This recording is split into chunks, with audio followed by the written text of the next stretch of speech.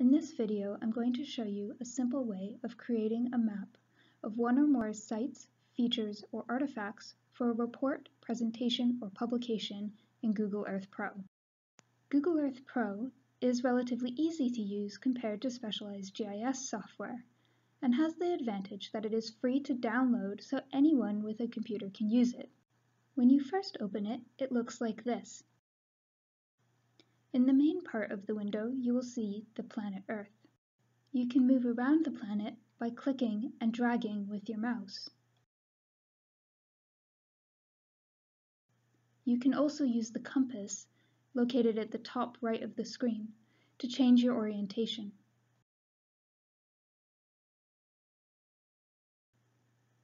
You can zoom in and out using the scroll wheel on your mouse, or the bar on the side menu. You can also use the plus or minus buttons and the plus or minus buttons on your computer keyboard to zoom in and out.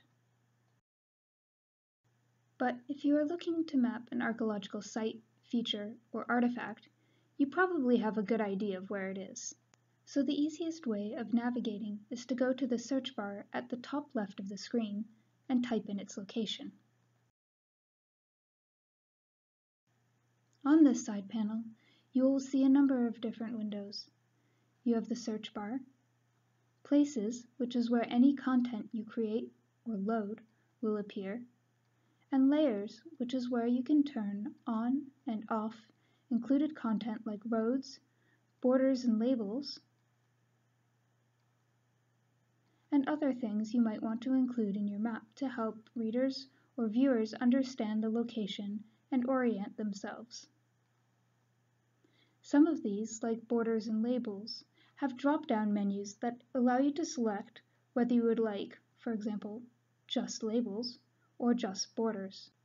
I'm going to keep all of these turned off for now and navigate to today's example site, which is Stonehenge.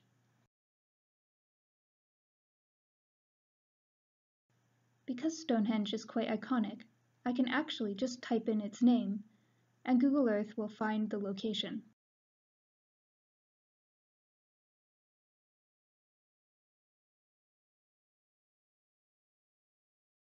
You can see now I am at Stonehenge, and a point marker is over the stone circle. Stonehenge also appears in the search results on the left.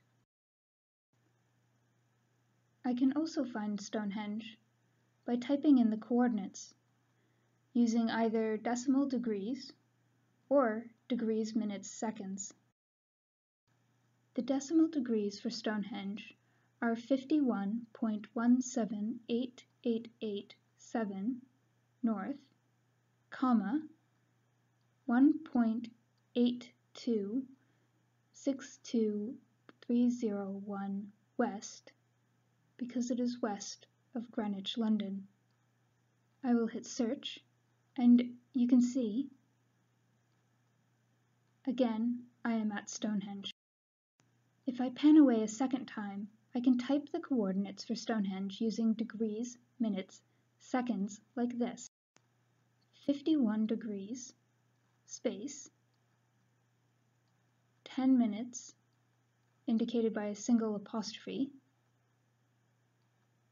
43.93 seconds, using the double quotation mark to denote seconds, north, comma, 1 degree, 49 minutes, 34.43 seconds, west, because again it's west of London. Hit search, or enter, also called return, and once again we are at Stonehenge. I can save this pin in my places by right-clicking on it in the search results and selecting Save to My Places.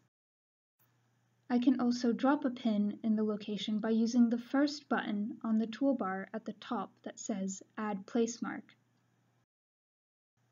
And it will place a placemark in the center of my screen, wherever that is. At the same time, this new window will appear that allows me to change the name of the placemark, currently untitled placemark, to something more meaningful, like a site name, site number, a feature number, or an artifact number. In this case, I'm going to type Stonehenge and hit OK. I don't need 2 place marks on this, so I'm going to select the top one listed under Places, right-click on it, and press Delete to remove the pin. You can still see the coordinates next to the pin. This is because they are still located in the search results window. To clear those, I will press the X, and you can see they are removed. Now, I might want to adjust the precise location of the pin, particularly if I'm doing something like this, where I've just typed in the name or address of the site. Maybe it's not quite centered. So what I can do is right-click and go to Properties. You will see this window appear again, and this will allow me to drag and drop the pin around to wherever I would like.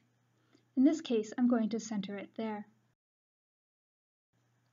I can then use this button here, the yellow pushpin, to change the symbol used to denote my site. When you click on it, you get this menu with a number of preloaded icons. It is possible to add a custom icon, but for now we will stick with the preloaded icons. As a rule, it is best to avoid symbols that are strongly associated with certain things, like P for parking, H for hospital, or an airplane to denote an airport. Otherwise, there is no hard and fast rule for which symbols you should use to denote an archaeological site or feature.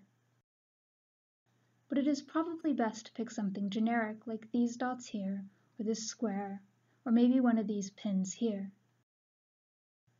I'm going to use this dot. At the top, you can see I can adjust the color of the dot, the scale, and its opacity.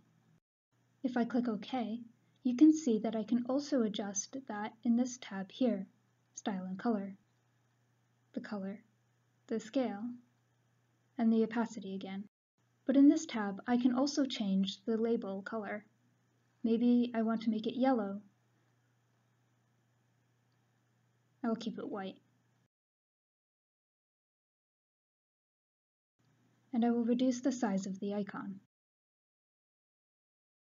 If I click OK, you can see that it has saved the changes that I made. Now you should know how to map your sites, features, or artifacts using point symbols.